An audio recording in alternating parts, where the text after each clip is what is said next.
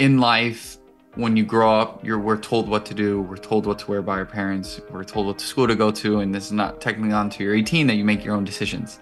And at that point, funny enough, the world still puts you in a box depending what school you go to, who you're with, how you express yourself online. People then have a viewpoint of you. They identify you in a certain way that only they see you in. And so if people meet you in a certain state in your life, it becomes very difficult for them to alter their perception of you because they've seen you in this limelight of being, example for me, someone who would love to party, someone who I wouldn't have a shot, I would have shots. You know what I mean? Like I was that guy. And so if they had the identity of you because of you deciding to make those choices, for them to see you in the opposite light becomes very, very difficult. And naturally, in human nature, it's not even the person itself, they're going to doubt you. We are Gold Ivy. Our mission is to empower you to own and unleash your truth. Stories of resiliency are gold, and ivy grows in hard places. Those hard places are what creates space for light to shine through. You decide what works for your daily life and how to transform our lessons into your gold. This is Ivy Unleashed, a Gold Ivy production. Welcome back to the Ivy Unleashed podcast. Today is going to be magical. We can feel it. The energy from the person that is staring at us right now, the smile. Oh my gosh, everybody. Welcome to Ivy Unleashed, Roger Rojas.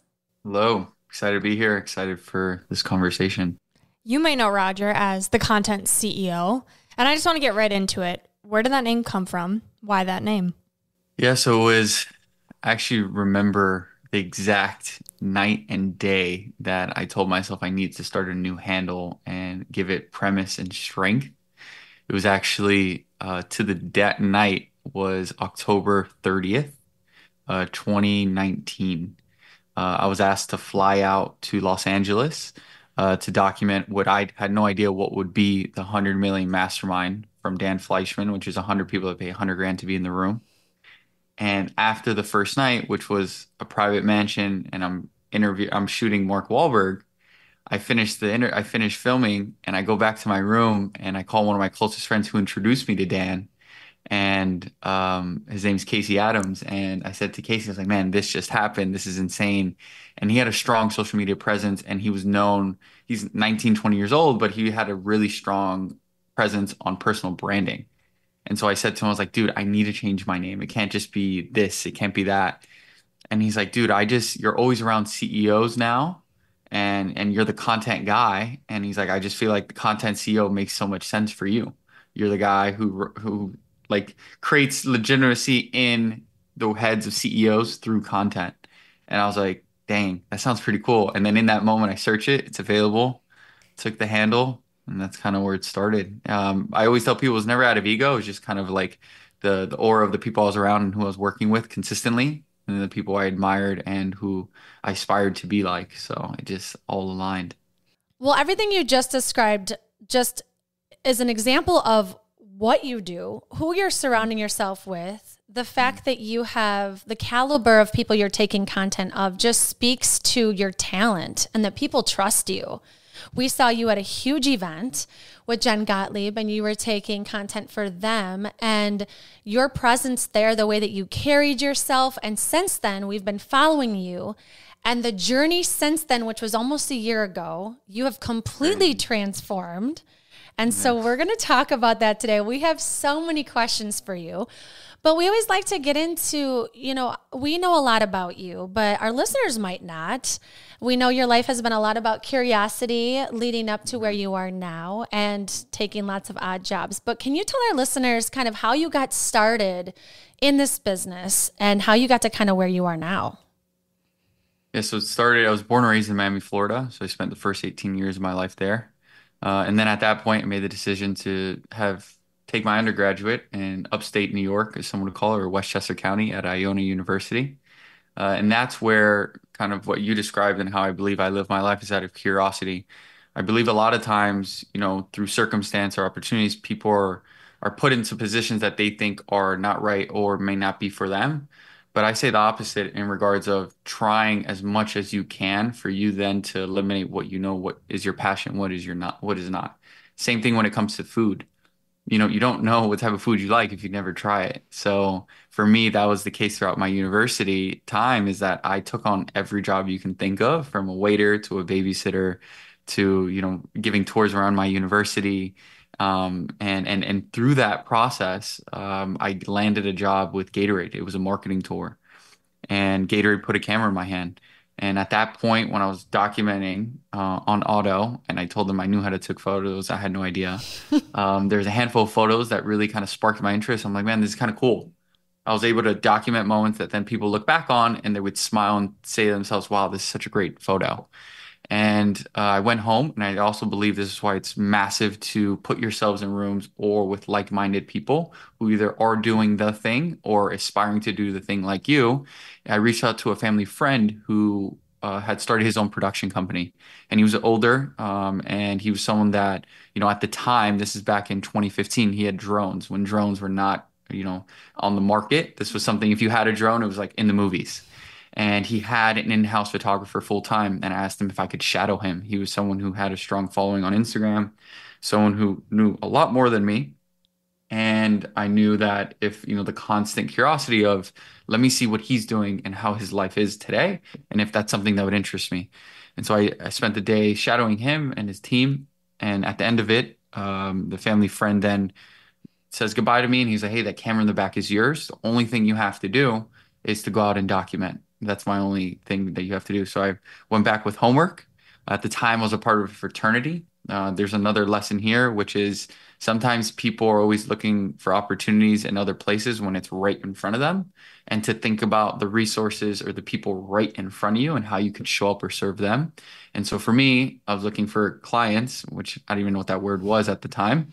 And I was just looking to do work. And my fraternity had never done a video to promote the next class coming in to get entice people to show up and go through what is known as rush week. And so I directed, edited, and put together this video that was then promoted to get people to join our fraternity. That caught the attention of another sorority. I did it for them. And as you know, the trickle-down effect, friends, the university, I do a video for the university. And that finally gave me the chance to then, the restaurant across the street from the university, which was known as Stirlicious, the owner sees it. His name was Paul. He comes up to me and says, hey, I see these videos you've been doing. It's awesome. I can't offer you money. We don't have a budget, but you could eat here for free as much as you want. And for anyone in university that lives off campus, that is like, I hit the lotto. I was thrilled. And so at that point, I was like, I'm in. And then they had an in-house nutritionist with someone who, again, at the time, who I had taken a class with, but had no personal relationship with. He hits me up and saying, hey, I'm opening up this gym. Can you help me edit these 3 videos, $100? And this was when Instagram was only 15 seconds. These are like the Vine days almost. And he's, I have this content. I need 3 videos, 15 seconds each. And it was the most nerve-wracking. I still remember editing the videos in my college living room and thinking to myself, what am I doing? How am I doing this? What am I doing? How am I doing this? And there's another lesson in that, in saying that a lot of the times the things that we aspire to do are really uncomfortable because we've never done it, and that's okay. And I think there is, when you have the passion and kind of love and the best intent to do what you can, I think things always end up working out. And so for me, they did. And that led to me being the head of marketing for the gym for the next 3 years, where when I graduated, I had to explain to my family I was taking pictures of a gym. I went to a private Catholic high school, private Catholic university, and my family's like, what are you doing next? I'm like, I'm going to a gym 2 miles away to take pictures and videos. And what I also realized at that point too is that, they hear the saying is that your family won't understand. I just believe that they didn't understand because I couldn't articulate best of what I was wanting out of my own life. So my uncertainty was like completely transferred to them, where they're looking for answers in my life and I'm saying, I don't know. And so for me saying, I don't know, that creates massive doubt. And now I understand why they were so hell-bent on me not doing it or questioning why I was doing it, because I couldn't even articulate what tomorrow looked like and how I was going to achieve anything I thought I was going to be doing. Where now, here's another massive lesson for creators when they're starting, is the idea that when you're trying to do something you've never done, a lot of the time the people closest to you want the best for you. And so they're going to question your journey, not because they're trying to bring you down, because they're just curious. and care comes with questions. And so I think it's huge that you not only understand where you're going, creating that plan to the best of your abilities, and a lot of times too, just knowing that it may not be the path that you think you're going to be on, but at least you're able to create comfort in those around you to get you to go forward. Because I've realized that with my personal fitness journey over the past 6 months, I wouldn't have been able to do anything without the community of people around me. And those were the same people who were understanding of me, who were listening to me, who were there for me. And the moments that you question a lot. And so let's fast forward. I spend the next 4 years there, and then I kind of, as opportunity, if you hear it, my stories consistent of where I was just in the right room at the right time because I just kept showing up and I kept serving people and doing that over and over. Led me to New York City, where for a year I was head of social and assisting with content for Grip Boxing, which is a gym owned by Pitbull and Tony Robbins. And there was like what I consider was my not the golden goose egg, but the idea of like when you're in a room where there's so many highlighted people that all do so many amazing things, different opportunities come from different places just because you decide to be in that one room. And so the gym for me was always that is like people come from every walks of life with every business and they all needed content. And so from the gym at, the one that was Transform Fitness in Westchester to the one in New York City, all these fitness trainers needed to do ads for their brands, products, or services. So then I just started working with so many different brands and so many different products because of these trainers from the gym. And then that ultimately led to me getting a phone call or a text, I should say, from Dan after meeting him in Tampa, Florida in March of saying, "Hey, I want you to come out to LA for 3 days." It was November 1st to the 3rd. So I flew in on Halloween. I had no idea what I was doing. I hadn't even no idea what hotel I was staying at until I landed in LA. And What? that was my entire perspective on like, just go. Mm-hmm. Like someone's calling who you respect, just show up. Stop asking questions. They want you. Stop creating more barriers or uncertainty for them to want you to work with. Just go. And that's literally what he told me how much I was going to get paid. My flight was booked and I just showed up. First night was at a multi-million-dollar home here, which is crazy to say now. It's like a nearby neighborhood for me in LA, in Beverly Hills. And it's this $80 million home that I end up filming 100 people all paid 100 grand to be in the room. And a lot of them were people who I admired online, who I was a fan of, and kind of, I was like geeking out inside, but no one had any idea. And I'm just kind of like casually recording. And they interview Mark Wahlberg. That was a special. And then on top of that, every person was introduced by Bruce Buffer, the famous, boxing announcer. And so that night ends, and then I kind of briefly told you the story of my name changing. Saturday morning, we showed up to a mansion that had a plethora of CEOs speaking, and then evening kicked off with Tyga performing, Nick Cannon DJing, and Chris Tucker being the host. And then Sunday, the Porsche experience they call it here in LA, where you're customizing a Porsche piece by piece, and then you were able to be in the back with professional race car drivers to then try out every Porsche on a racetrack. And if you didn't want to do that, you could play basketball. They had Dennis Rodman, Magic Johnson, the professor, a plethora of like basketball guys just casually playing basketball with. And then we would go inside to listen to Magic Johnson speak. And then Dan calls me into a room. He's like, "Come over here, follow me." And then I walk into a room with Kris Jenner. And if there's anything I could tell you about, I've met a lot of people, and there's something about her aura that sets her apart from everyone else. I think not only how she carries herself, but her attention to detail and focus, like even her presence. The only other person I can think of that I've been with and I've seen documented is like this Paris Hilton, where her head is chin up, shoulders back at all times. She's listening, she's watching, she's smiling. She is so all in on that moment of where she is and what's going on. And so at the end of all that, this was the moment. Throughout the entire weekend, I hadn't even spoke to Dan Fleischman, who's the person I'm referencing, who was the co-host of this mastermind with Joe Marion. I see him at the T station, so I walk up to him and I wanted to give him my thanks. And I said to him, "Dan, I'm so thankful for you giving me this opportunity." The entire time, by the way, I was questioning why me? Like, why am I in this room? The entire weekend, I was like, why am I in this room? And he looks at me. I still remember this. He looks at me. He's like, "You don't know this yet, but you're moving to LA." And he just walks off. And at that time, I was living in New York City. So I'm thinking to myself, this dude is nuts. I was like, what is he talking about? I was like, we're moving to LA. I was like, no way. I was like, I don't see myself here. Yeah, long behold, the amazing event that we all know that happened in 2020 comes around and, that flipped, especially New York City upside down. And while I was down in Miami, Florida during that time, I sent him a text like, hey, is that offer still on the table? And he said, yeah, as from yesterday it is. And so I literally went home, packed my bags, and I was actually looking at the date yesterday. It was June 27th, 2020, that I moved into a studio apartment here in Hollywood, California. And I've been here ever since.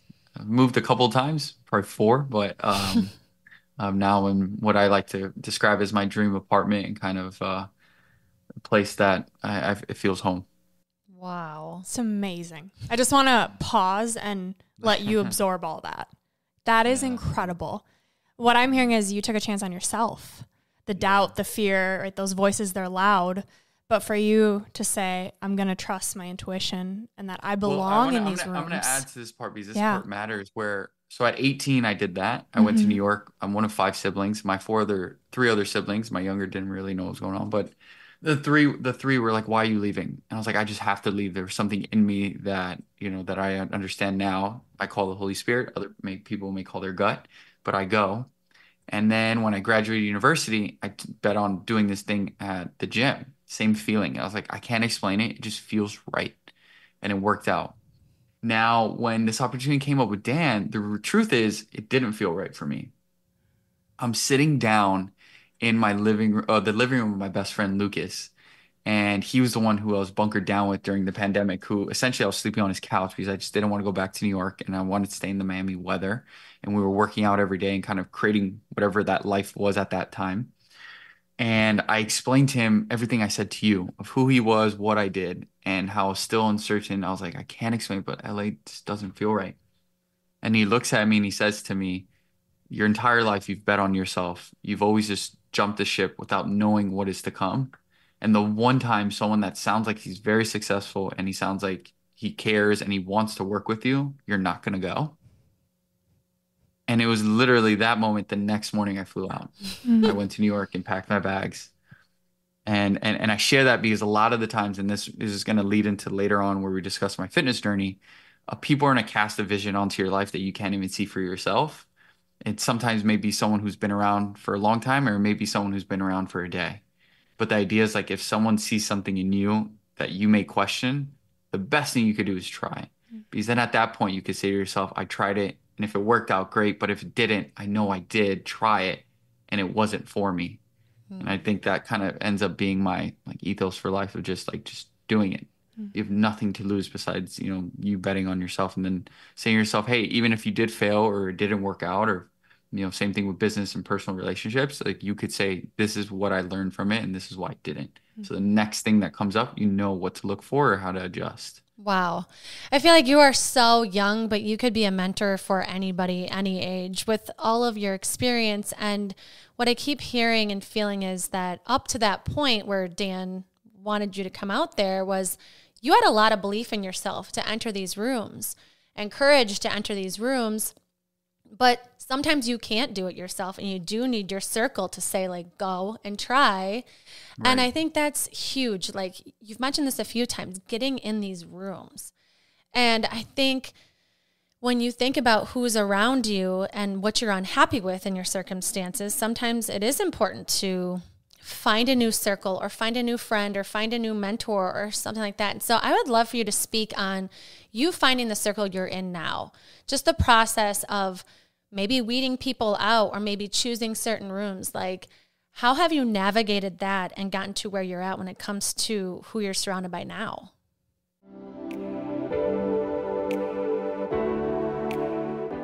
Today's episode is sponsored by BetterHelp. Every episode of Ivy Unleashed is dedicated to empowering you to take ownership of your health. And what it really comes down to is prioritizing your mental health. We've both seen the beauty and growth that therapy can bring and are thrilled to partner with BetterHelp to allow you the opportunity to feel heard and seen by a professional. The National Alliance on Mental Health reports that 155 million people live in a designated mental health professional shortage area, and BetterHelp is working to close that gap. I've personally used BetterHelp and loved it because it was all online, making it super convenient. The biggest piece for me was how affordable it is. I was able to choose the therapist that met my needs. I came in with wanting to work on childhood trauma and anxiety, and it was unbelievable to see how many options I had with all the different backgrounds of therapists. With BetterHelp, you have access to a network of over 30,000 licensed and experienced therapists. Therapy is all about deepening your self-awareness. And sometimes we can't see our own patterns and behaviors until we talk them out and get an unbiased perspective. It's really nice to have someone who doesn't know you and has the professional background to help you thrive in your daily life. It has made the world of a difference with every relationship in my life, including the one with myself. To get started, all you have to do is fill out a brief questionnaire about your needs and preferences and choose your therapist out of the options they give you. You can talk to your therapist however you feel comfortable, whether it's via text, chat, phone, or video call. Also, you can switch therapists at no additional charge until you find the right fit for you. The best investment you can make is in yourself. Get 10% off your first month at betterhelp.com/goldivy. That's betterhelp.com/goldivy. Take the first step to inner peace and freedom today. Dre, tell the people as fast as you can why Move with Gold Ivy is the last mind-body fitness program they'll ever have to buy, and how women are finally getting the transformation they're looking for. I love a challenge. Let's go. 2 big things. 1, Move provides a fun atmosphere to work out in that actually gets you excited to show up and follow through with your goals. Not only is there an element of fun, but we've carefully curated a program that makes it as easy as possible for women to take care of themselves. And 2, a Move membership addresses every aspect of your health, mind and body. Our Move members are getting the physical transformation they've been hoping for and feeling like they've finally found the group that motivates them on a daily basis. What did I miss? As a Move member, you receive a weekly workout plan, weekly live or Zoom workouts, an on-demand workout library, transformational quarterly reset challenges, monthly coaching calls, monthly masterminds with health experts, and a private group of motivated members for support and accountability. It's ready for you when you're ready to boost your metabolism, confidence, and feel your absolute best. Join Move or learn more by clicking the link in the show notes, clicking the link in our bio on Instagram, Facebook, or TikTok, or by messaging us on any social channel at Gold Ivy Health Co. It's your time. Move for your health, move for your confidence, move for your mental clarity, move with Gold Ivy.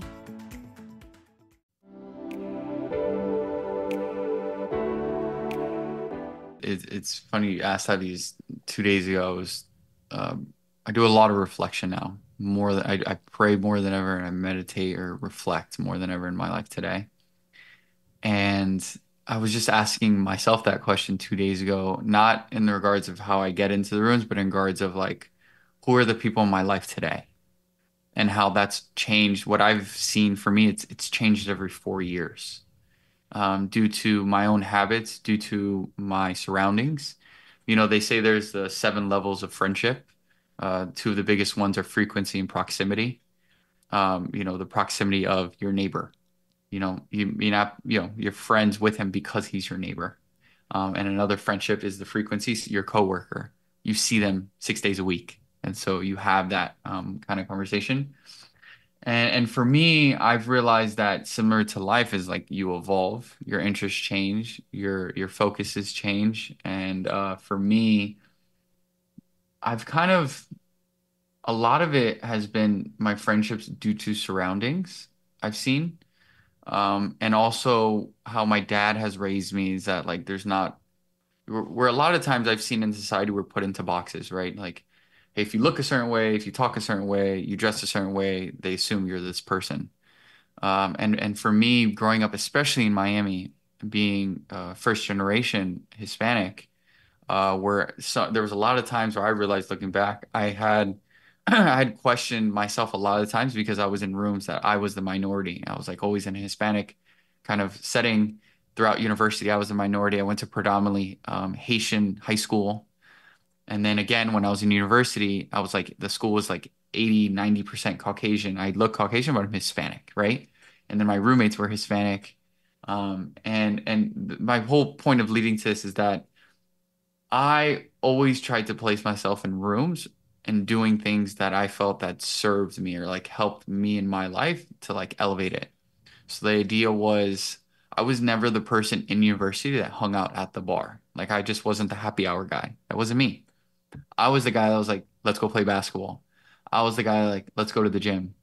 I was the guy that, hey, I couldn't be a part of, I literally did this. I couldn't make they had the marketing club. I was the business management major, and the marketing club had all their slots positions, and I wanted to lead a group. Like I wanted to be a president or vice president of a group. And then I got wind that the management club hasn't been activated in years. So overnight, I was the president. But the idea was like I was always someone who, when I saw something that made me curious, I just jumped into it. And so that I didn't care who was with me or what was going on, but I just knew why I was doing it. Another thing was my senior year, it was in my heart to lead a group for a mission trip. And so I applied to lead a group to then go to Harrisburg, Pennsylvania and build homes with Habitat for Humanity. And the reason I'm describing all these experiences is because they came with all different people.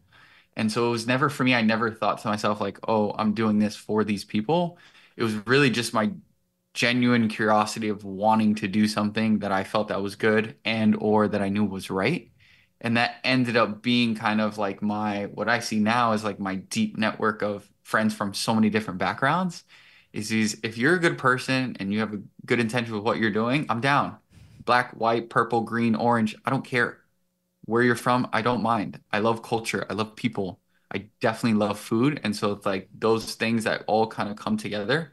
It's like that avatar, whoever that person is on any project or whatever circle it may be in. For me, I didn't look at it like that. I just kind of saw it as I was going through life, I knew I was going to encounter so many different people. Growing up in Miami, it was predominantly Hispanic. Being in New York, it's a melting pot of the world. And I always now understand that I get a lot of my compassion from my dad, who would always push me to be in weird rooms, which when I was growing up, I didn't understand why. I was like, why am I always the minority? Why is every kid? I still remember when I was younger, I was raised in a park to play basketball that was predominantly black. And I used to want to shave my head because I had long hair down to my shoulders. And my sister, my family, like, no, you're not doing this. Like, but everyone else has short hair. And so those questions and curiosities of my environments were always consistent throughout my life, which now growing up and seeing, I was like, I thank my dad all the time that he did that to me because now I could talk to everyone and anyone because of him and that drive of like opportunity. And somehow I always realize this is one of my biggest networking tips. When you meet someone, find something immediately to connect on them with. Don't lie about it. Be authentic, be real. My biggest leverage is that I was able to grow up in Miami, live in New York, and now in LA. Somehow there's always a tie. Someone says, oh, I love Miami. It's a great vacation spot. Oh, it's my dream to go to New York. I've been there a handful of times. Oh, the LA weather is amazing. How is that? And so I use that as my connection to humans. And then it leads into anything else that I know eventually because of my life experience. I somehow either have done it, been to it, or met someone who's leading it that then I say, hey, there's that connection story. Because ultimately, that's what people love. They love a great story. When you tell content, when you tell people, when you're sitting over dinners, when you're chatting with friends like this, is you tell a great story. It builds connection and deeper, meaningful relationships. Oh, I love that. And something we have in connection, Roger, is the love for hot yoga. And I want to get into your fitness journey. Yeah. About 6 months ago, you made a decision to walk away from a few things and focus on a few different things. So let's talk about that. What inspired that decision? So it was there's a couple things. So the date was it was February 15th. So you want to talk about something letting go of drinking. My memory now is insane. Like I remember dates and moments and times. It was February 15th, 2024, and I was having one of those days. And a friend of mine, I had called him and I was like, I just wanted to get out of the house. And we did the typical, I live in Hollywood and the iconic Runyon hike, something that I'm obsessed with and I love to do. And the fact I have access to it, I'm so thankful and grateful about. And he has two dogs. So I was like a mix of hanging out with him and his dogs. I was like, I just need to go on a hike. And he's like, all right, let's do it. While we're on this hike, I run into a female friend who, again, once you get to know me, I'm very, extroverted. So if I don't say hi and a smile or kind of thing, something's off. And I've also learned I'm very expressive, so people know when I'm off. And I say hi to her in passing very fast, and she then texts me, "Are you okay?" And I'm like, "Yeah, I'm good." She's like, "Okay, I'm just throwing it out there. If you would like, I'm going to hot yoga after this hike." She sends me the address. She's like, "Just come. It'll be fun." And she's someone who's been doing it for a long time. I've seen her, and it was one of those things like, I'm not a hot yoga guy. I was like, I considered myself to, be someone very athletic. I love to box. I love to run. I would lift weights every now and then, not consistently. But I was like, I'm not a hot yoga guy. And then something in me was like, you know what? What hurts to go and give it a try? It was nearby. And I tell her all the time that was the day that I felt like I had a massive awakening in my life because I still remember exiting that class and sitting on the bench and just feeling so many different feelings, not only with myself of how being exhausted I was, but really feeling stuff that I've never felt before through breathing that I had to do and the heat that I had to go through while I was in that class. That led me to February 23rd being the day that I told myself I would never drink, smoke, have fast food or soda again in my life. In your life?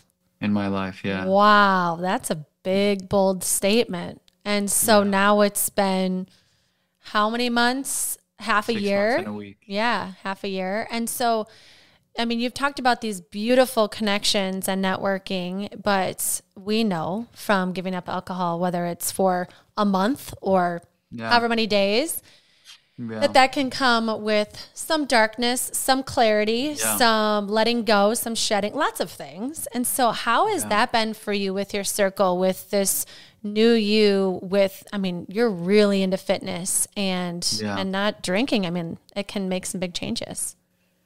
Well, yeah, and even when, prior to when we started the podcast, you said we met a year ago. I was like, I tell people that if you met me any previous to 6 months ago, that person's dead.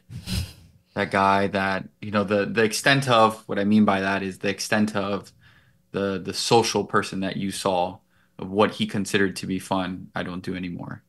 And the conversations of whatever that was, it's just not me anymore. I'm the friend that I always tell people, and I've had conversations with people that that's how they identified me of, being that social and being outside. And so I want to lead into this kind of expressing two things. Number one is that in life, when you grow up, we're told what to do, we're told what to wear by our parents, we're told what school to go to, and this is not technically until you're 18 that you make your own decisions. And then at that point, funny enough, the world still puts you in a box depending what school you go to, who you're with, how you express yourself online. People then have a viewpoint of you. They identify you in a certain way that only they see you in. And so if people meet you in a certain state in your life, it becomes very difficult for them to alter their perception of you because they've seen you in this limelight of being, example for me, someone who would love to party, someone who I wouldn't have a shot, I would have shots. You know what I mean? Like I was that guy. And so if they had the identity of you because of you deciding to make those choices, for them to see you in the opposite light becomes very, very difficult. And naturally, in human nature, it's not even the person itself, they're going to doubt you.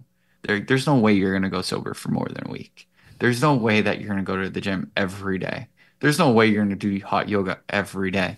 And it's not, this is, I really is a big lesson when someone's choosing to, what I then understood from friends of like, you tell them at the beginning, hey, I'm doing a cleanse. The decision to not drink for X period of time or to do this for yourself, it's what you say and how you say it. It's not saying, hey, I don't drink anymore. Hey, that's really bad. You should stop drinking. You you make the group feel uncomfortable by you choosing to live your life a certain way. I really believe it's the verbiage that you have with someone to then clarify why you're doing it and creating intent behind why you're doing it, which leads to the beginning part of when I told you my career, my family had uncertainty in me because I couldn't create declaration in my own life of why I was doing it. And so I think it's really important when you make that decision to not drink for 30 days, 60 days, or your life, you figure out 3 to 5 things that give you purpose and reminding you why you're not doing it anymore. For me, when I first started, I didn't have a date. I was just like, let me try for 30. Like, what would happen? There was someone in my life, and this is the point where I talked about someone casting a vision into your life. It was December 16, 2023. It was the end of the world's largest tour drive we did. We did 11 cities in 15 days. Over a quarter million toys gifted out to kids all throughout the country from every major city. And so we're in Las Vegas. It's the wrap up. We're going to dinner. His name is Vince Ritchie. He's the co-founder of Hubble Studios and also Trinas for Kids, which is the nonprofit that we partner with when doing their back to school drive, Thanksgiving food drive, and toy drive. And I had no personal relationship with him. It was always through business. Hi, how are you? Showing up, taking videos, pictures, and all that. And he asked me to come into his room before we head out. And he sits me down and bluntly tells me, like, hey, you live a good life. I've been watching you, how you maneuver. We'll go out to these toy drives, you'll go out to dinner, you'll go out really late. And he's like, what's more impressive, and this is how I was maintaining it, is that like I never missed work. So like I would party till 2, 3 a.m., but I would still show up at 8 a.m. And so he's like, I don't know how you're doing it, but you're doing it. And that's fine. And you could live this okay, mediocre life of yours, playing this. He essentially casted out my life. He was like, you're doing this for this amount of time. You'll be Dan's guy for X. You'll be seen as cool. You'll be in the rooms. You'll meet the right people. And he's like, but I don't see that for you. He's like, I just don't. I feel like I've seen your personality. I've seen you maneuver. I've seen you walk. I've seen you talk to people. And I think you're way bigger than just someone holding a camera behind Dan. I think you should be doing, his exact joke in the moment was, I see you hosting Dancing with the Stars. And so that the idea wasn't the being the host, but the idea of being someone that is surrounded by other high level people who are talking to other high level people and really doing more for life. And he's like, you're just choosing to make your life a lot more harder by making these small changes that you can make in your life by choosing not to drink as often, by choosing to sleep more, by choosing to work out. Like he even bluntly told me, he goes, if you took off your shirt right now, would you be happy with yourself? And I don't know what type of question is that. I was like, do you want me to take off my shirt? Or is like, I was like, but I knew what he was getting at, which is the idea. And I told him no. And he's like, all right. He's like, look at that. He's like, how old are you? And I was like, 29. He's like, you're 29 years old. Arguably, you're supposed to be in the best shape of your life, and you're not even happy with your own self. He's like, you're single and you don't have kids. You have no excuse. And so by the end of the conversation, truthfully, in my head, I'm like, this dude's nuts. F this dude. I don't know why he spoke to me like this. I have no, again, bias of like, why? It took me a while. And I had real, it was about 2 months, yeah, February 23rd, where then it clicked. We have that moment. It's not that moment. When I reflected on my birthday on January 23rd, that was a part of it. But it still wasn't all in. And it was February 23rd that I said, I was like, you know what? I got to do this. I was curious for myself of like, what would happen if I decided to go all in on myself? And when I outlined the 5 things, I was like, why am I doing this? Number one is my relationship with God. I grew up a Catholic. I was raised a Catholic. One of my closest friends in high school was a priest. I even thought about it at one point in my life. Then I went to a Catholic university. It was the same type of thing. I was leading mission trips. I was leading mission groups. I was doing a ton of community service. Like it was always in my heart and God was always in my life. And then when I moved to LA, I faded from it. And then I also realized, I was using and consuming things that were making it what I viewed as a band-aid to my relationship and connection with him. So I was looking for answers, but I was numbing and hearing his voice by drinking. I was numbing and I couldn't, I was like, oh, let me use mushrooms to talk to God. It's like, I'm not against anyone that uses anything to have any type of relationship, but just for me and my story in my life, I realized I kept using other things to just directly go to the source.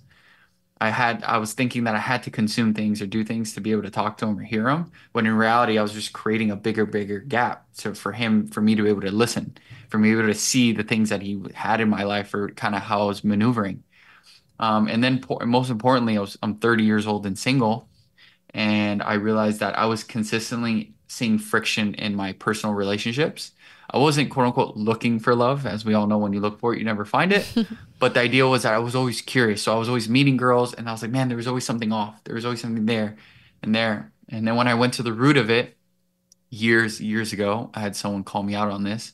I had close to a very, very bare minimal relationship with my mom.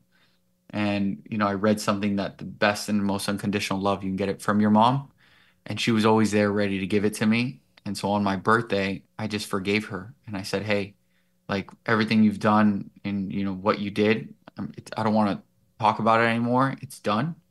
I truly believe when I forgave her, in that moment, I I truly understood in that moment. I was like, she's gonna be such a great grandmother to my kids. Because I'm just thinking about my future at that point of like, what am I doing today that's going to thank myself tomorrow? I was so good at doing things that were quick dopamine hits. Like I was so good at that. And then later feeling terrible. And then it was this mindset that I told myself today. I was like, what if I start doing things that hurt me, which are running, lifting weights in the moment, and that later make me feel good? And so that's like the reverse psychology I always tell myself of like that switch. And so the five things, number one being my relationship with God, my relationship, what I title is my family, but in reality was my mom. My relationship with my fitness, my relationship with my finances, and lastly, the relationship with myself. I was so good at telling myself, this is gonna sound crazy, but when I had moments that would people would question of like, yo, let's do this, I would be like, YOLO. I was like, let's do it. I was like, all right, let's go. Like I was that friend you would call. They'd be like, let's go to Paris tomorrow. I'd be like, I'm down. Like I was like always just that friend. And it's a great way to live, and it's a great way to experience a lot of things.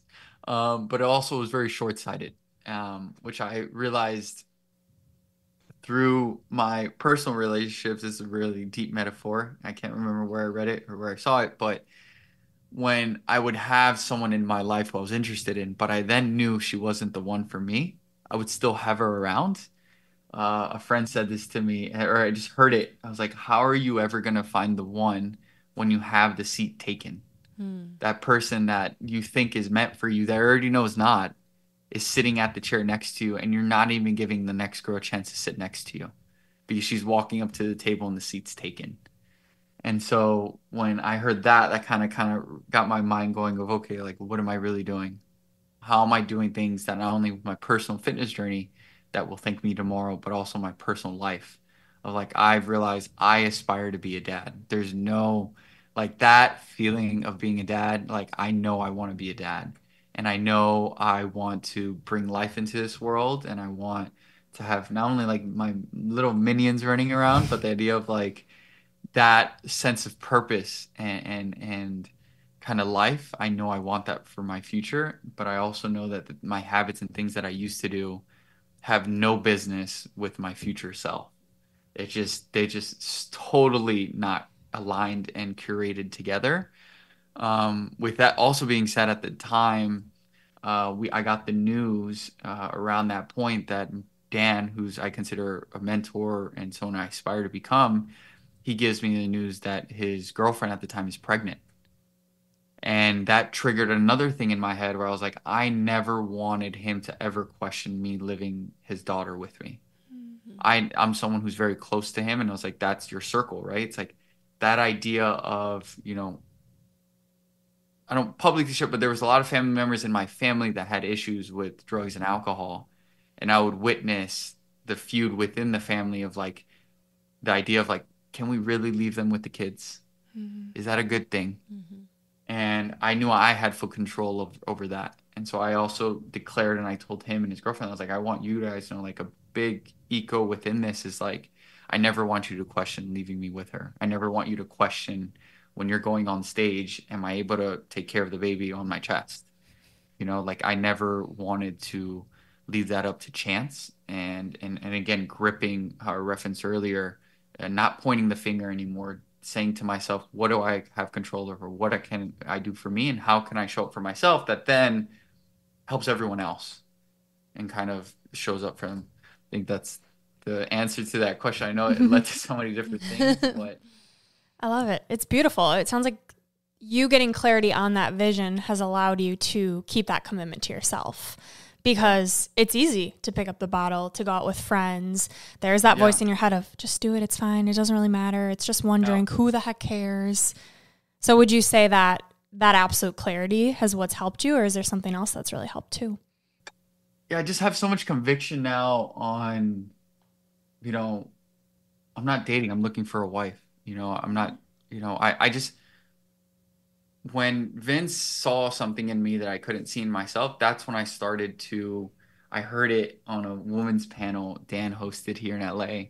And one of the girls on the panel was talking about how we need to romanticize your life and how important that is to romanticize your life. And in time, I'm like, that's a little weird. I was like, what? I was like, well, that sounds like a hopeless romantic, you know? And she referenced the example she gave was her being stuck in traffic on the 405. And she was like, most people, as I looked left and right, were pissed. Me, I decided to put on my favorite song and put the windows down and sing. She's like, you decide how, you live your life and what you do and kind of what you see for the future. She's like, no matter what, I had to go on this path, and no matter what, I had to come here. And so I could either come and go into that space and have a positive outlook on it, or I could have been mad. And so I do that a lot with my life now, where I say to myself, am I doing things that my future self will think? I do that a lot. And I do that through challenging myself through hot yoga.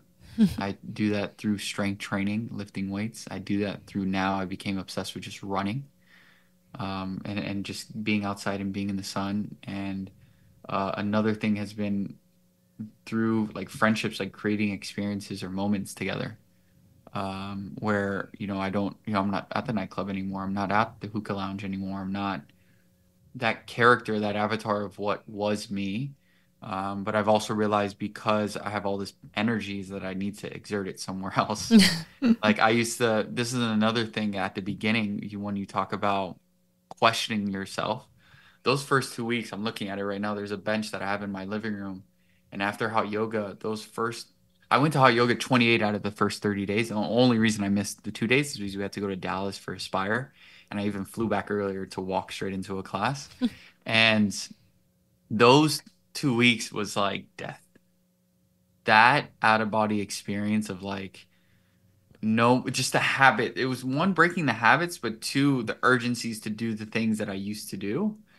And it was just, I kept questioning like why? Like why am I really doing this, But that's why I think it's so important that when you're doing something so brand new that requires massive change, is that a lot of those people that were in your past life, like you just can't entertain anymore.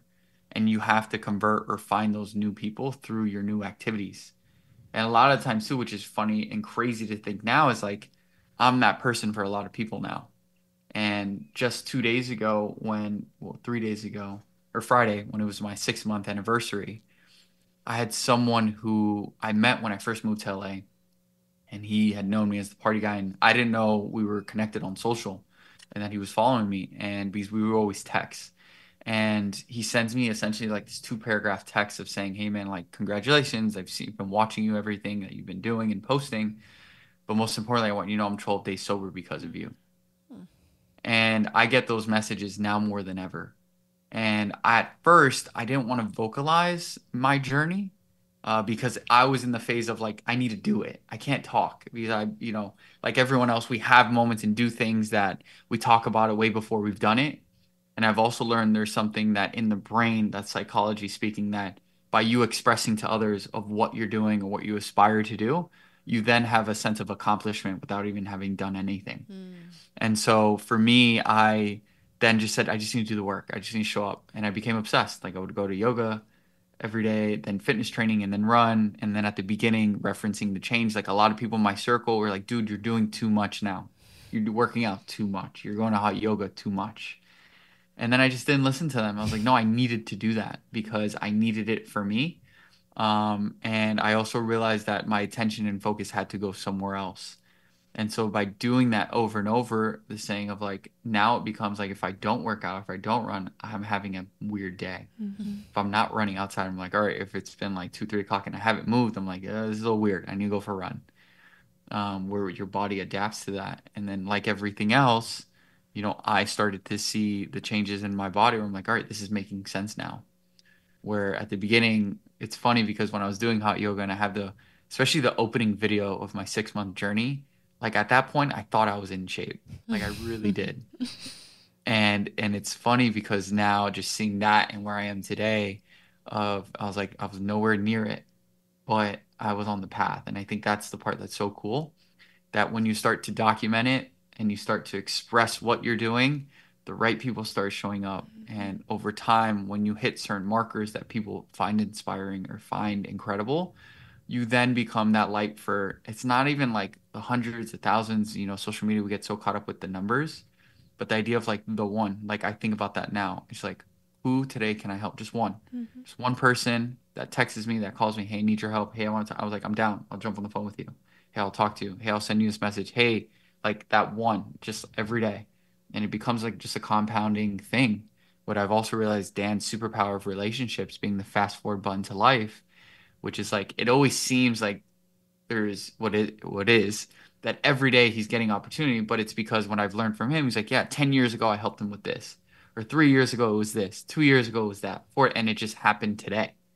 So then the things that he was doing 5, 10, 20 years ago, I'm just seeing the effects of it today because of that moment. And it was just compounding of humans and time. That's all it is, just numbers and time. Like how many good things do you do for the world that then later may or may not come back, but the ideas like that are showing up for you in different ways. Yeah.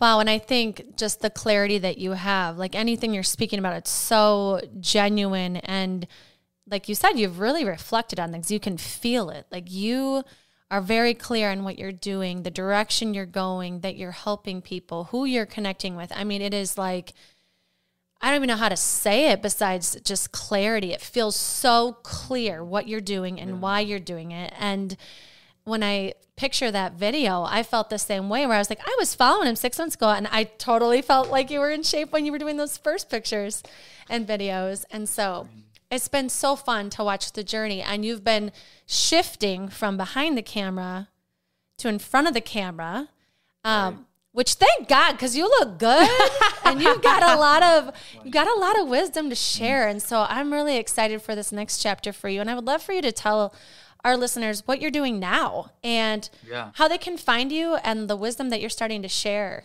so that they can be along for the ride or work with you. When I referenced like the casting a vision onto my life, one of the things was because I decided to, create clarity in my life by choosing not to drink because I believe alcohol is poison, and it just really it becomes when you're looking for answers in your life and where to go, when you're consuming and think of your body, I view my body as a Porsche car that I love. So you're consuming things that are making it a lot more difficult for it to go to the 120, 140 that we all know it can't. And so one of those things was when I started, I still remember I was in Dubai this year for New Year's, and it was December 30th, and I was sat next to someone who we would be around in a lot of the same rooms, but we'd never speak one on one. Same type of lingo. He sits next to me, and this is where I believe God sends messengers throughout your life to speak to you, and it's either you could acknowledge it or ignore it. And so he sat next to me and right off the rip had no remorse. And he goes, dude, why aren't you like really rich and ripped? And I'm like, interesting. So I always when I listen to you, I allow them. If you really ever want if you want answers or you want someone to talk, just listen. You don't even have to say anything. A lot of times people will just say everything and you don't even have to ask. But in that question, in that moment, I said, what do you mean by that? And so then he goes on to tell us, he's like, well, he started analyzing me. He's like, I've been watching you for X amount of time. We're always in the same rooms. And also he's someone that is a big part too. If someone's going to cast a vision onto your life, they either you better look up to them or they've done it or doing it. Because if not, that's just, now you're just wasting your time. That's just like, that's like taking advice from an overweight trainer on how to eat good. It's like, I'm sorry, you're not doing it. You don't look like someone who is, so I'm not going to listen to you. Right? It's like getting millionaire advice from your cousin who has a startup. So it's like, doesn't make sense. He is someone that was having success in his business and, because I've seen him, and he was also ripped. So he's then pushing onto me a concept that he's applied in his own life that he sees for me. And he references, I bring it up to him, me starting my own workshops. And he's like, yeah, man, I totally see it. It makes sense. You have social credibility. You've been doing it for X amount of years. You have the right people, the right network. You have a good following. Like, it just makes sense. Time and time goes by. Around that time in February, I tell him about like my journey. He tells me what books to start reading. Same thing. And then he says to me, he goes, dude, I actually was expressing my gratitude about that dinner, how great our conversation was to ex-CEO. And he actually told me, you've been talking about doing these workshops for like 4 years now. And he was like, oh, he's never going to do it. He's just been talking about it. And that's what triggered me to then, get me going with my own workshops, the Content CEO Vision workshops, which my first one was here in LA inside my apartment. I had 8 people show up. And out of those 8 people, not one person was local. And that's what triggered me to think, okay, I could do this in other cities. I go from for the next 4 months, I do one a month. I go from Miami or LA from 8 people, Miami to 40. Dallas, Texas is 2 day. We had 24. And then New York City, we had 27. So I'm averaging about 24 a workshop. And during that time, I started to experience a couple things. Number one was leadership. It was realizing, okay, I'm living my life in a certain way. That's creating authority for myself. But it's also pushing me to be uncomfortable by having deep and meaningful conversations with an audience. And the biggest part, which I've realized is my favorite part, and I always document it because it's happened, where I tell people right before lunch, I make it 2 hours, and I say, if you came with someone, get away from them. These are the moments that have changed my life, where it's never that one person or that connection. It's a relationship that you build with someone that you never know may apply today, tomorrow, or a year from now. Say your name, what you do, and find out what way can you show up for each other. It may not be now, but get their name and number and just save it because you never know. And so if you look at my store, my reels, I always have that one video where I see people having conversation and it's like deep conversations where most of the time people forget to even grab lunch. And that part for me is my favorite part because then I realize this is way bigger than me. Like, yes, I was the conduit. I was the nucleus to everyone right now. But the idea is like I've seen it. I've literally seen girls go on vacations. I've seen people already do businesses together. I've seen when I see those things, I'm like, that is life, like creating meaning out of life through relationships and doing things way bigger. So through that, I do that for the past 4 months. Decided to take August for a break. You know, it's the month that most people are travel, school's getting back in, and people's attentions are just in different places. And so Yes. through all that, I'm going to break the news here on this podcast is that last week Monday, I get a text from Dan. I share this because this is important for just spiritual believers. That morning, I was asking God. I was like, "Hey, I'm on this deep, deep journey with myself, and I know that working for Dan is not gonna like for me. It's not that I'm not gonna work for him, but I just know there needs to be something bigger. There needs to be something more. But I just didn't know what. And so I was like, I can't jump ship from someone who I love, adore, and respect. That doesn't feel right. And I was like, I love my current situation. I love my relationship with him, my business. I was like, everything going on. I was like, it's great. So I was like, leaving just doesn't seem right. But also, there's something in me that there needs to be a change. There needs to be something more. Kid you not, I screenshotted it. It was like he texted me at 11:38 Monday saying phone call. And in the past, when he sends that text or kind of phone, it's usually, not the best news or something's going on that I need to be aware of to like, hey, we're going over here. We need to go. So I'm like kind of going into the call like, dang, what's going on? And right off the rip, I was walking. I love, I don't do coffee shop. I just have a CVS and I just like to walk to the CVS and kind of, just the thing I do. And I'm walking to CVS. I'm about to walk in, and he just casually says, he's like, "Hey, I have this company I was aware of, this online video editing company I'm partnering with. I've been hearing him talk about it. I've heard the phone calls, I've heard the conversations." And he goes, "I think it's only right that I name you CEO." He's like, "Do you want to be CEO?" And I'm like, truthfully, my direct answer, I'm like, uh, I guess. Like, I couldn't even process what he was saying to me because it was like where I was. What it just came out of left field for me. I was not expecting that.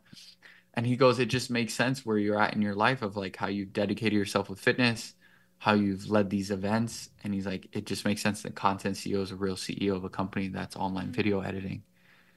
And when he kind of framed it like that, I was like, yeah. And this is why I think it's so important too, of like you're bringing people with you. During that time when I did my first workshop, someone showed up in my life who I met 7 years ago in New York City on a project. And he hit me up and he's like, "Hey man, I see what you're doing. I want to be a part of your content workshops." I'm like, "Dude, I don't have money. Like I'm just starting out." He's like, I'll show up and shoot for free. I'll film for free." I'm like, "Okay, cool. That works for me." Showed up with a good attitude, good vibes. And over the past month, he's became my partner on these workshops. And I directly said to Dan, I was like, "Yeah, I'm in," but I was like, "I need Freddie to be a part of this. Like I need him to be with me on this journey because it just makes sense." And he's someone who, again, bridging kind of like life moments, alignment. You hear opportunity, the same consistency in my words is that he was going through a massive change and he needed something, like me, almost like, what's the next thing? And he's like, "Yeah, of course." He's like, "Done. Name him COO." I'm like, "Cool." And so then in a matter of seconds, I text Freddie and I call him, I was like, yo, you're CEO of a new company. He's like, what? I was like, yeah. I was like, told him the whole thing. He's like, dude, this makes sense in alignment. And I say spiritually because I was questioning like, what's next? What's next? What's next? I was filming all these courses and I never, as anyone who throws events and as you guys, attend, there's always an offer. Like, how do you, people are already sipping on the tea. How do you get them to, continue or to learn from you, to hear from you? And also ultimately, how do you make more money from the people in the room? And it never felt right for me because I guess I'm a purist in this way of like, I was just so happy people paid me to be in the room already. And I wanted people always to leave my room and say, dang, I would have paid more. The people I've met, the relationships I made were so worth it. That's what I always wanted the takeaway to be. So at the end of the last two, I never, like, Freddie had set it up for me to do an offer. And I was like, no, we're not doing it. No, we're not doing it. I was like, because the last people were always emotional people for me. So I was like half crying, half happy, half thankful. And I'm like, I'm not going to be like, hey, thank you guys so much for coming. Buy this for $9.99. I was like, no, it just didn't feel right for me. It just didn't. And so now going into this, I learned that the online overseas editors that we have, we need to put them through a course to learn my editing style. And that's the thing I've had in my bank sitting, but I just didn't know who it was for. And so I think that's just so important. The saying Jen always reminds me, or mutual, how we met the event, is that Steve Jobs saying you can only connect your life. The dots only make sense when you look backwards.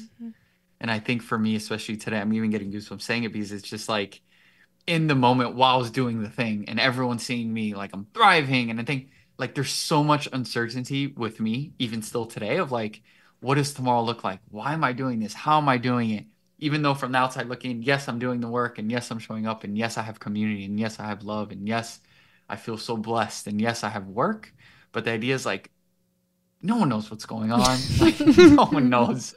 No one knows what tomorrow looks like. Like we're all figuring it out. Like we really are. But the idea and the whole thing of me saying this is the idea is like when you're going into something that's so brand new and you're excited, no one really knows what tomorrow looks like. But if you're doing it with the right people and you have your right intention with it and you know you're showing up to the best that you could show up, things start weaving themselves out. People start stepping back and new people step in. And so let it be in your business life, in your personal life. What I've learned for me today being a sweet young age of 30 and having what I say massive transformation over the past 6 months is that we all go through life. And I think that's what makes life so beautiful is like the whole boom, boom, boom, boom. I used to then think to myself, wow, what's bad? What's something? It's so good. Something bad's going to happen. But wait, by me having that moment, it's me realizing that's how much more I appreciate the good and or something that I learned that makes sense and that's meaningful. And that Jordan Peterson says is like life isn't all about the beaches and margaritas. He's like life is how you greet your wife when you walk in the door, how you hug your children when you're in the house, how you talk to your friends, how you check in on people. And I've realized for me that's like the ethos of life for me is like that. If I show up to the best that I could show up by me choosing not to drink and not smoking, by me putting the right stuff into my body, I've realized now I partnered with a run club. I force my friends Sunday mornings now to run with me. And then I get a group at averages from 3 to 5 people to go to church with me. And then we go to church. And then this past Sunday, I had a new group of friends come together and we all have breakfast together. It's like the whole bottom thing of it was me choosing to show up for myself. That then all these other things happened in my life that literally altered people's days, weeks, or maybe even friendships. Yeah, man, like I'm all in. Like I'm never gonna not, I'm not just not gonna do that anymore because it just doesn't help and it's not serving anyone. It's the ripple effect of you prioritizing you, mind, body, spirit, knowing that it's not selfish, but you taking care of you, you're setting other people free. That's powerful. And I know this is your story and your journey, but it is so powerful. I have cried like 10 times sitting here because I caught myself when I was like, it's just so meaningful. Like everything you're saying is like truly the meaning of life. It's like finding your passion, finding your purpose, finding your people, taking care of your vessel, so that you can show up. Like I'm so emotional because when I hear things I want my kids to hear, this happens to me. And I have 3 little ones, and I'm so happy they get to listen to this episode at some point in their life.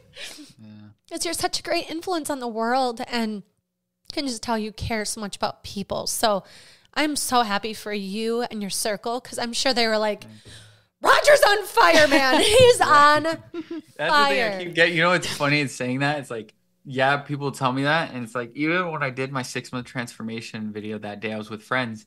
And they're like, how does that feel getting that feedback? And I was like, bluntly, like zero, because a lot of those people weren't even checking in on me. So it's like, Oh, I was doing that for me. Like, there yeah. wasn't a lot of the times in my life, I was always doing things for attention of this or that. And I was like, this is the one time, like, yeah, I was just, no one's running for me. No one's picking up the weights. No one, when I was traveling and still showing up to the gym at midnight, that was me. So it's like the idea of like me deciding to then switch it and like make it about other, no, it's like, no, just focus on me and do what I have to do. And everything else kind of just, it just works itself out. And the right people start to show up. And I even, here, I'll share this. I've never shared this. So I realized that um there was so much positive happening in my life that I need to remind myself like how grateful I need to always be and how I realized like just God was showing up in my life like that for me all like I couldn't see the things that were happening in my life because things happened so fast and I couldn't even again this is why I reflect so much now I was like wow like I had a really good day like this happened I started to create like a note section in my phone called My Holy Testimony. And these, I'm not going to show it, but essentially people messaging me of like them deciding to go sober and by me Oh, deciding to show up for myself and how I've impacted them by me just deciding to be that person. And I Wow. could do this for a while. That's These are all different incredible. people. wow. Wow. So that for me was like, all right, this is why. Like this is it. Like this is why I'm doing what I'm doing. And then ultimately, I know I just keep going there because this is the life I'm vision. It's like I know, like by me deciding to show up as a man, like I create that home for my future family. I have the house next door for my mom. There's no fence. My kids are like living the best life ever. You know, I want to be the dad that, you know, God willing, if it's, you know, whenever that time may come, it's just like I never want to be the dad that can't run with the kids. You know, like my dad was that dad for me. Like we would bike, we would run, he would throw me in the ocean, we would swim. So it's like I had that childhood and I was like, I want that for my kids and more. And it's like if I decide to continue to be like this and live this way, it's like that saying, I just see it in so many videos. I consume so much like family content now. Is like the kids, you tell them what to do and they'll probably not listen. But if you're with them and they're watching you, they'll do the pull-ups. You know what I mean? Like they may not want to run, but they'll start to jog. And so it's like I just need to do that. And I feel like now more than ever, my habit that I used to probably was talking about it so much. It's like, no, I'm just doing it. Mm-hmm. Like if you don't believe me, just watch. Like, you know, I'm gonna love it or hate it. I'm gonna be doing it. I'm gonna figure it out. I'm gonna just try to put it together and just and staying focused on that thing where I tell myself just day by day. What's sweet is we get to watch it because you film everything. So I love content it. CEO, follow Roger. Oh my gosh. And Roger, we could have closed this episode after 5 minutes because it was so powerful within seconds of taking off. But we always close our episodes with 3 segments. The first one is called 3 Gold Stars. So 3 takeaways. If you were going to give 3 takeaways to people tuning in, what would you say?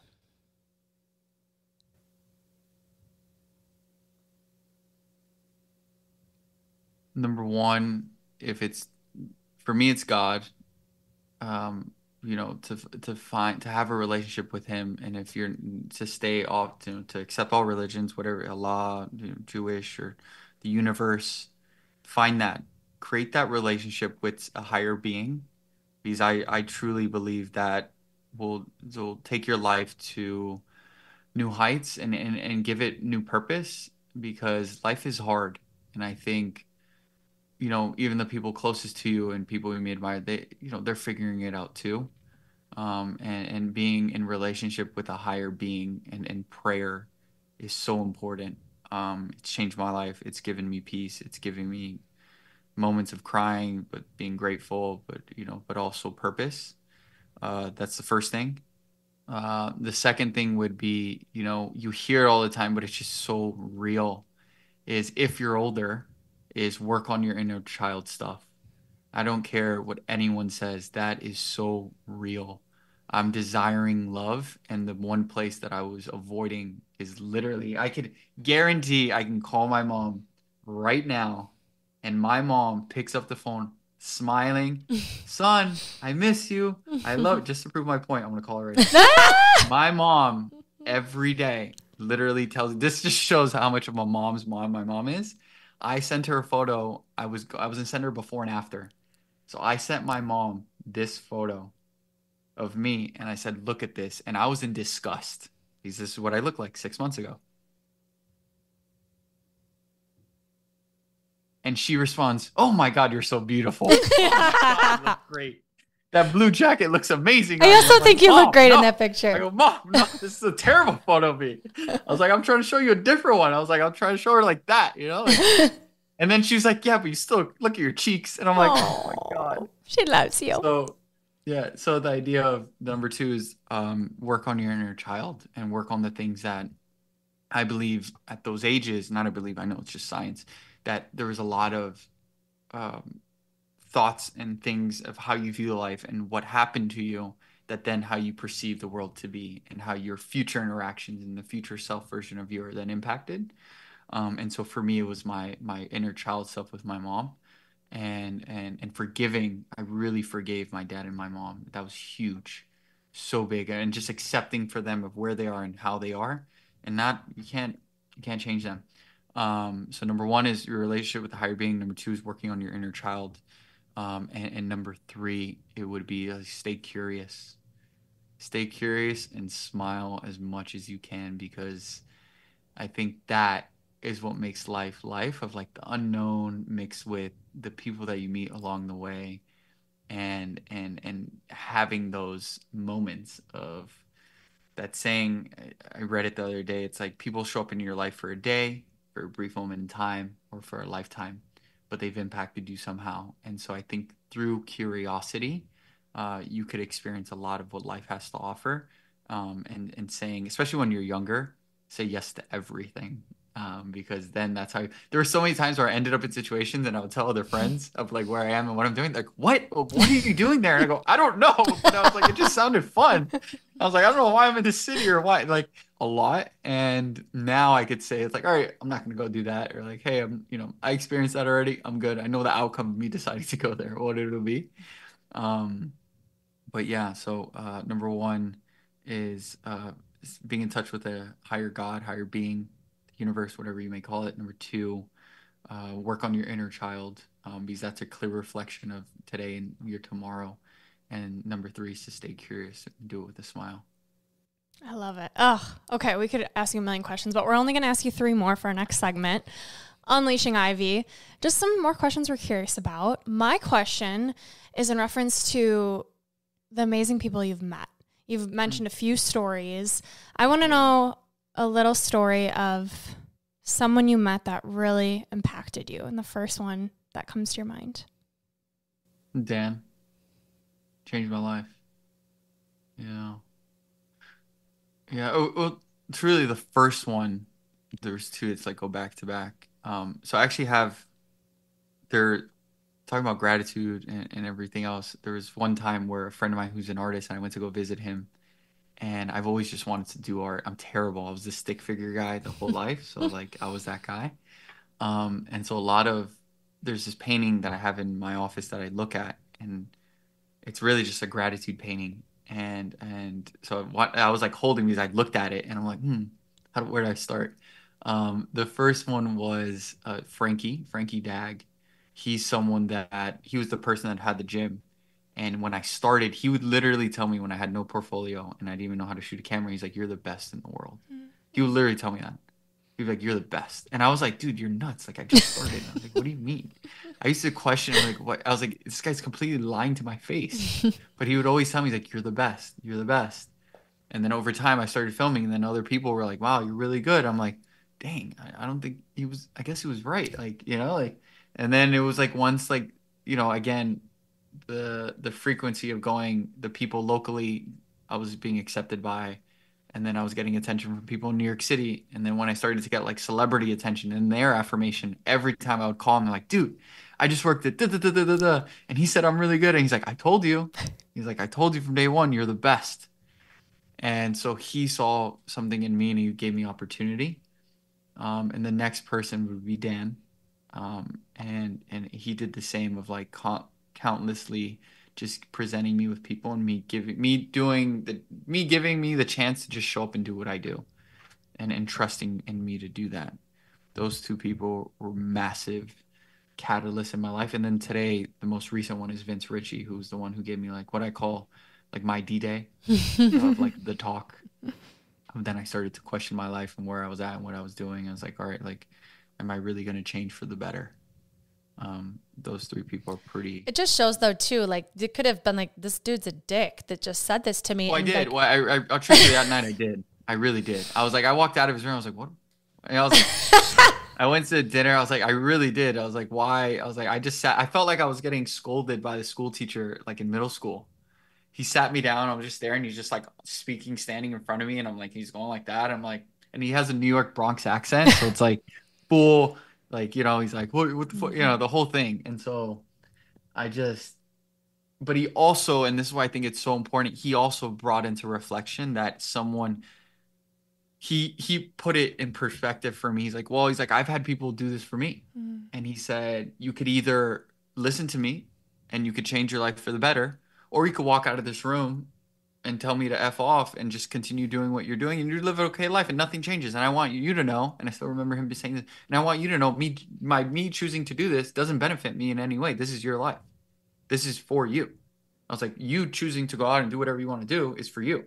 So if you want to continue to do and live this life that you're living, cool. Doesn't bother me. Doesn't change me. Doesn't change my bottom line. I don't have more money in my pocket. And then he kind of went, and then he said the phrase that I think about a lot of times. He's like, but if you do choose to listen and you start to have this mindset of maybe I'm not listening to everything he says, but you just take away one thing that you apply to your life, then it becomes interesting. He's like, then you start to see your life play out in ways that you can't even think about.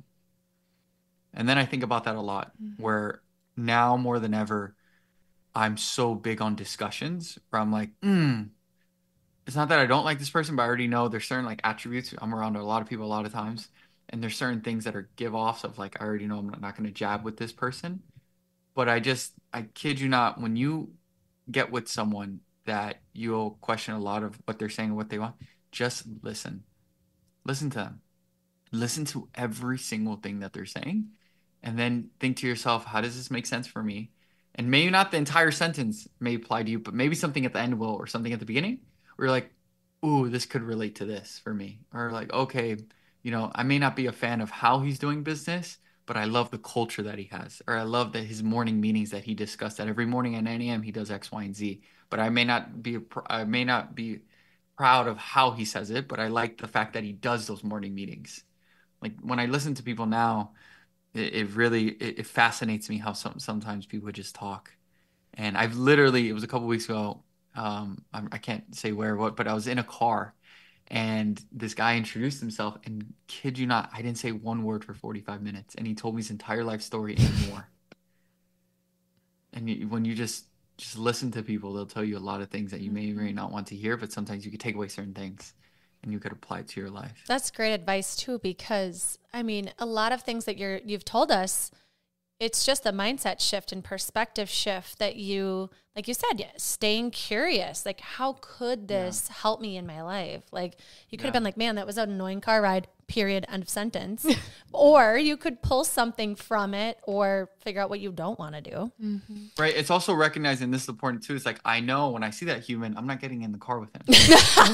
Like no, I'm serious. Like the saying is like, hey, like, first one, it's on them. Second one, it's on you. Right? Living and learning. Totally. Yeah, like you really, like, I know if I see him, like we did literally later that day, like, oh, who's coming in my car? I'm like, I'm good.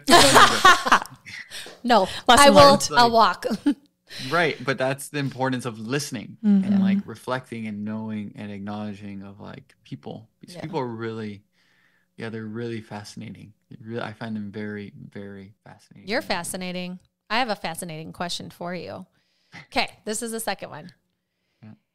10 years from now, Mm, you're going to hit play on this episode again. You're going to yeah. be 40 years old. Yeah. What does life look like for Roger at 40? But I never want to put a timeline on it because my life has never been that way. But if the case, it would be nice that I am married.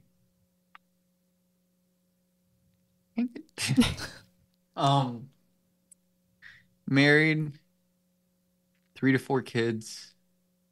Um, hope my grandma's still around. Call myself wasn't cry. Um, um, yeah, have my partner, my life partner. Um, I really, yeah, I've learned that you could have a lot of the things and it just doesn't matter. It really, you're talking to someone who's been so blessed over the past 5 years with so many things. And the more things that I accrued, the worse I would feel. And like thinking that I wasn't worthy or that I wasn't supposed to be in the room. So I think creating a space that I have a loving partner, that God willing, I feel like what makes the most sense for me is that she's in my world too. And that we go back and forth with each other of like the perfect situation. I'm filming her and making content for her, and I'm able to do that for her, and that my kids see that not only personal relationship that their parents have, but they're doing life together. That's what I keep telling myself is like I don't want a partner, I want a life partner. I don't want someone that's just this or just that. It's like no, like well, I'm all in. Like what's going on in my business, what's going on in my personal like there's no reason to close the door to anything. Like when I hear that stuff, I'm like, no, I don't want that. Like I know what I want and I want a life partner. And that my kids see that and that, I came from, the saying, live and you learn.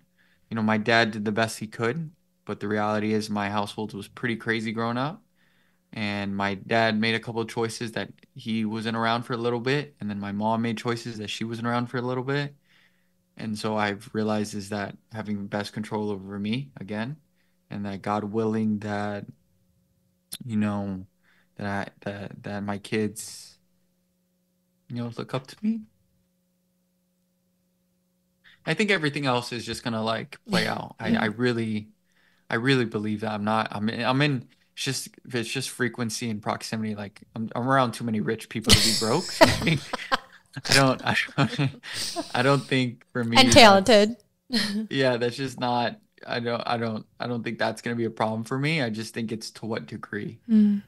Like how much what am I willing to accept? What am I willing to allow? Oh, I think that for me is gonna be the thing. And then I think yeah, I think everything else would just be kind of just an add-on of like, God willing, my siblings are married. I recently found out, I think this is why I'm getting emotional about it, is like I'm one of five and all my siblings decided like they don't want kids. So I'm like, my mom called me the other day, what's today? Sunday.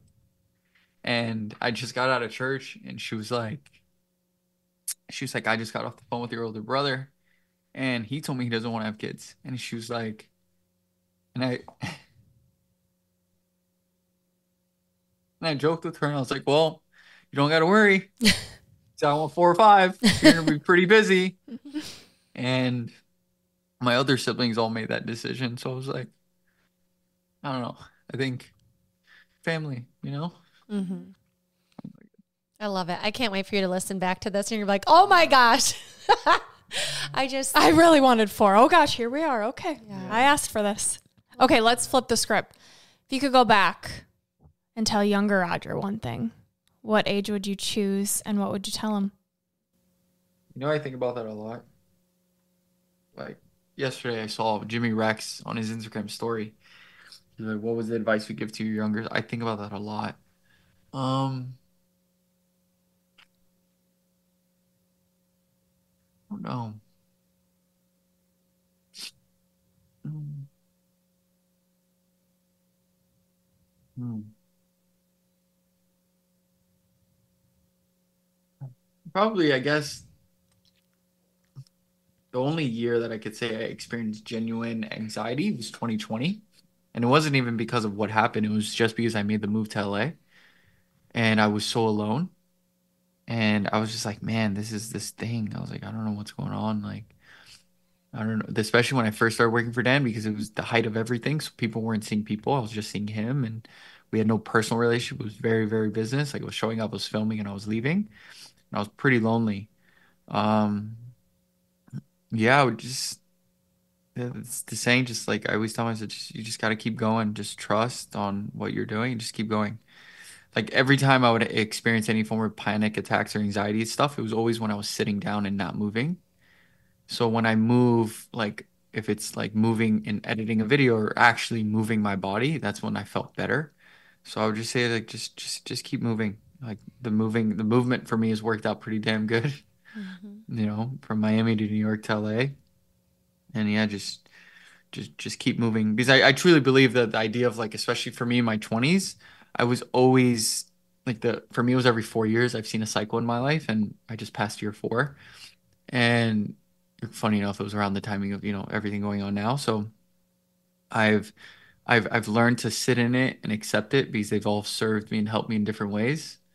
And I think that's special. So I wouldn't say anything to alter anything. I would just really just be like, just keep going. I think about the book all the time of like, oh, if you had your book of your life, would you open it? And I was like, a couple weeks ago, I was like, yeah, I want to read this chapter now.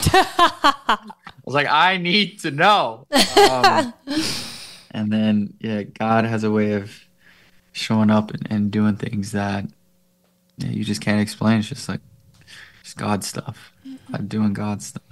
Wow. Well, I do not want to wrap up this episode because I feel like it is so full of so much gold, so much truth, so much wisdom. And when you said you've had a lot of time to reflect, like you can feel it. Like you've done a lot of reflecting, and we're so grateful to have had this time with you. This is like everything that you're able to reflect on and express and articulate is like the keys to life. And so for you to sit with us, we know your time is so valuable. We are so grateful to know you, to watch your journey, to share you, to share this. Like, to be on our platform is such an honor. So thank you so much for sitting with us today.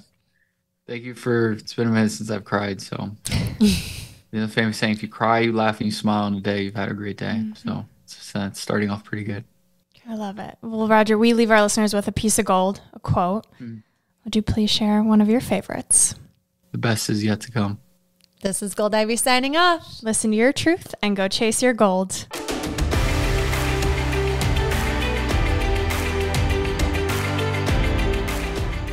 We want to thank you and encourage you to celebrate yourself for taking the time to learn and get inspired in your one beautiful life. And if this podcast means something to you, it would mean so much to us if you'd be willing to take 30 seconds to help support our mission to keep bringing you inspiring stories and guests. First, following the podcast is important because it helps you never miss an episode. To do this, just go to the Ivy Unleashed podcast show page on Apple Podcasts, Spotify, or wherever you listen to podcasts, and then just tap the plus sign in the upper right-hand corner or click on follow. While you're there, if you'd be so kind to give us a 5-star rating and review and share your favorite episode with a friend, we'd be so grateful for your support. We are thrilled you're here and are so happy that you're taking time to prioritize your wellness, self-discovery, and growth with us.